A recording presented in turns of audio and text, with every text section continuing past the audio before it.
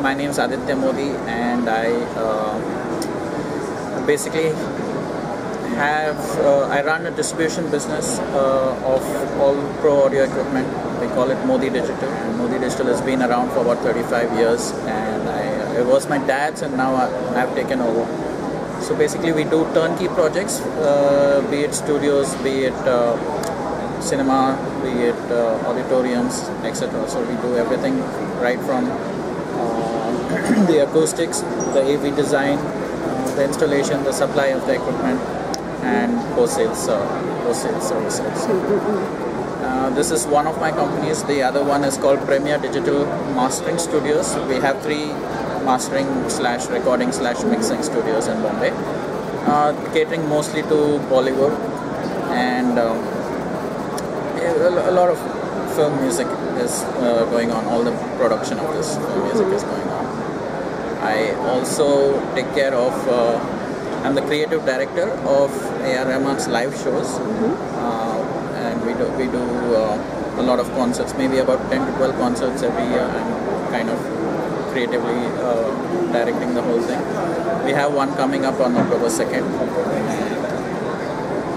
Apart from this, I'm also handling Oro India, so I'm kind of managing the whole whole new immersive sound revolution, Oro 3D India. I am the Secretary of AES India. Audio Engineering Society India is a local body, and we have about 70 members odd today in India, and basically we encourage good audio education. It doesn't have to be specific to a particular genre of audio. It can be studios, it can be home audio, it can be music, it can be live audio, it can be electronics, and so on and so forth. We have a lot of speakers coming in from both India. We really request people, a lot of other Indians. 60 is still a small number. We need to grow AES India in a big way, and we hope that with the help of people such as you, we can grow the number of members in India and do many more events like we had yesterday. So I do want to say that Connessioni organized a very good audio forum yesterday. It was excellent. It was very well attended at the InfoComm India, and we should definitely have more of these. And thanks for giving me an opportunity to speak there. And we would love to continue this association with AES India and Connessioni going forward. I myself have been educated in US. I did my sound engineering at Full Sail in Florida, and then so I saw a little bit of the market there, and then I'm seeing a lot more of the market here. What I think is greatly missing in India is retail market. Just shops where you can go into and buy pro audio gear from the shelf or musical.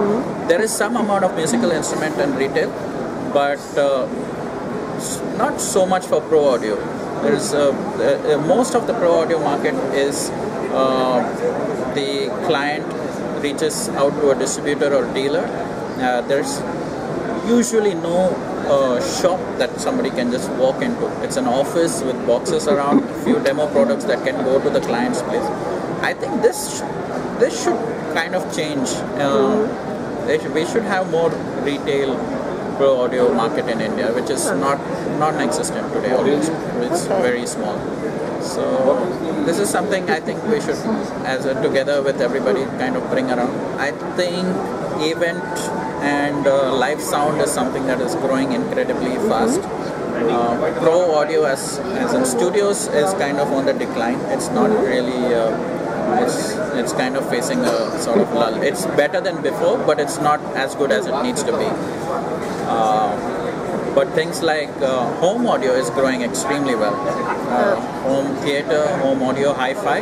This is a very big market, and it's growing in leaps and bounds. There are many auditoriums, but they don't give too much attention to good audio and good acoustics, unfortunately. A handful do, but the number of auditoriums and the number of sports arenas that we have in India does not relate to that much of good audio installations, unfortunately. It's just a handful. Worship audio is also doing a little bit good work, but again, not as widespread as it should be.